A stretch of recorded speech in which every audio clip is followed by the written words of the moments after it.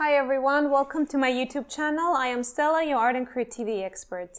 This series of videos is dedicated to provide support for the GCSE art and design students. On today's topic, I will discuss about the creative process.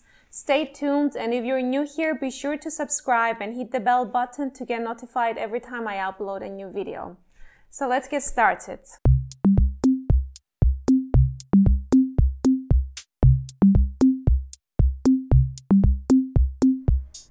Creative process. What is a creative process and what does it really mean to have a creative process?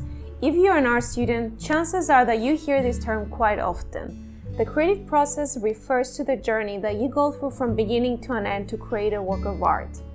Artists don't really wake up in the morning and get divine inspiration to create a masterpiece.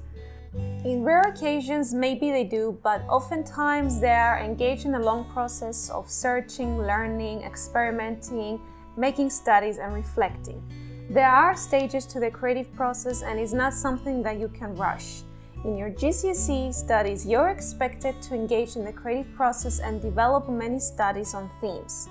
GCSE art is not about making perfect and completed artwork on each page. You need to get engaged with the creative process for some period of time, search for stimuli to get ideas and inspiration, make lots of drawings, and play around with different materials and techniques, journal about it, and perfect it into a final result. Make a note here that you are allowed to make mistakes, and you should make mistakes. Like I said, the creative process is not about perfect results, but about learning, and you should demonstrate that you're learning, that you're changing your mind as you go along and you perfect things. So don't be afraid to show all this in your sketchbook, and do not be tempted to tear off pages if you don't like something or erase mistakes. Leave them and move on to a new page to create something new. Show your progress and be honest about it. Remember, mistakes are okay. The creative process is what leads to the final art piece, which is the end result. Usually artists' creative process is hidden, and we only see the final artwork, probably in a gallery exhibition.